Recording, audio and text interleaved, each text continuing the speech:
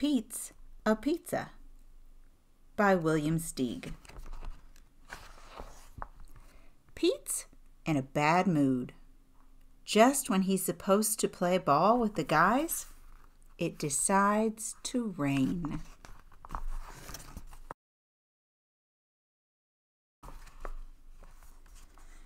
Pete's father can't help noticing how miserable his son is. He thinks it might cheer Pete up to be made into a pizza. So he sets him down on the kitchen table and starts kneading the dough and stretching it this way and that. Now the dough gets whirled and twirled up in the air. Next, some oil is generously applied. It's really water. Then comes some flour. It's really talcum powder.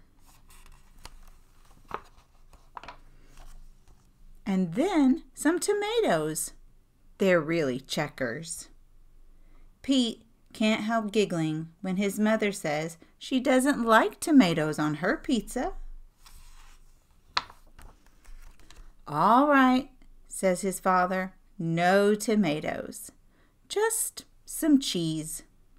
The cheese is pieces of paper. "How about some pepperoni, Petey?"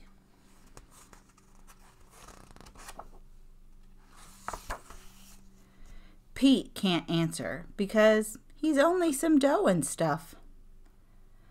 But when that dough gets tickled, it laughs like crazy. Pizzas are not supposed to laugh.